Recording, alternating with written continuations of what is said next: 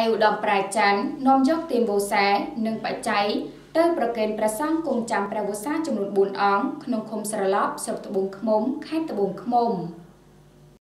ដើម្បីលើកកម្ពស់វិស័យព្រះពុទ្ធសាសនានិងគោរពប្រតិបត្តិតាមទំនៀមទម្លាប់ប្រពៃណីជាតិខ្មែរផងនោះឯឧត្តមប្រាជ្ញាសមាជិកគណៈកម្មការទី1នៃរដ្ឋសភាជាតិនិងលោកជំទាវឯឧត្តមសៀកលេងប្រធានក្រុមប្រឹក្សាខេត្តត្បូងឃ្មុំព្រមទាំងសហការីបានរៀបចំបុណ្យវេទានចំណាំព្រះវស្សាប្រគេនដល់ព្រះសង្ឃដែលគង់ចាំព្រះវស្សាអស់កាលត្រីមាសក្នុងពុទ្ធសីមា4វត្តស្ថិតនៅឃុំស្រឡប់ស្រុកត្បូងឃ្មុំខេត្តត្បូងឃ្មុំការប្រគេនទានវោសាទាំង4វត្តរបស់ឯកឧត្តមប្រាជ្ញាប្រធានគណៈកម្មការទី1នៃរដ្ឋសភាជាតិនិងលោកជំទាវនេះធ្វើឡើងនៅថ្ងៃទី11ខែកក្កដាឆ្នាំ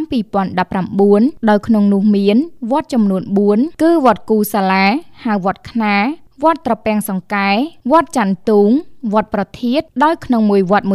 ប្រគេនទានព្រះវស្សា1គូអង្ករ50គីឡូក្រាមមី3កេសត្រីខ2យួរទឹកត្រី3យួរទឹកស៊ីអ៊ីវ3យួរទឹកសុទ្ធ1កេសទឹកក្រូច1កេសទឹកដោះគោ10កំប៉ុងតែស្ករស10គីឡូតែ10កញ្ចប់សាដាក់25កញ្ចប់និងបច្ច័យ2លានរៀលសរុបថវិកាប្រមាណជាង10លានរៀលក្នុងឱកាសនោះដែរឯកឧត្តមប្រាជ្ញាបានអញ្ជើញសំណេះសំណាលជាមួយប្រជាពលរដ្ឋនិងបានពំនាំនៅប្រសាសន៍ផ្ដាំផ្ញើសាកសួរសុខទុក្ខពីប្រមុខរាជរដ្ឋាភិបាលសម្ដេចតេជោហ៊ុនសែននិងសម្ដេចគតិប្រិទ្ធបណ្ឌិត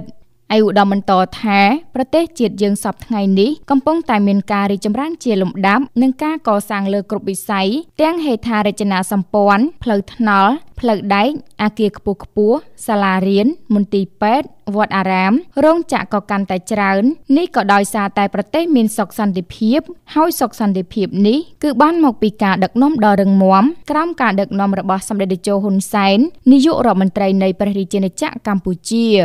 ឯកឧត្តមប្រាជ្ញាបញ្ជាក់ទៀតថាកត្តាសុខសន្តិភាពមានសារៈសំខាន់ណាស់សម្រាប់ជំរុញនៅការអភិវឌ្ឍប្រទេសជាតិឲ្យឆាប់បានរីកចម្រើនប្រទេសជាតិយើងប្រសិនបើគ្មានសុខសន្តិភាពទេនោះគ្មានការអភិវឌ្ឍរីកចម្រើនដូចសពថ្ងៃនេះដែរ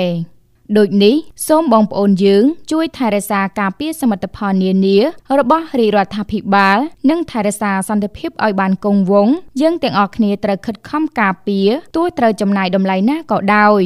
ចប់ប្រសាសន៍សំណេះសំណាលឯកឧត្តមប្រាជ្ញាប្រធានគណៈកម្មការទី1នៃរដ្ឋសភាជាតិនិងលោកជំទាវនាំយកអំណោយចែកជូនដល់ព្រះសង្ឃ18អង្គក្នុងមួយអង្គទទួលបានថវិកា50000រៀលតាជីយាយជីចំនួន200នាក់ក្នុងម្នាក់ថវិកា10000រៀលផងដែរ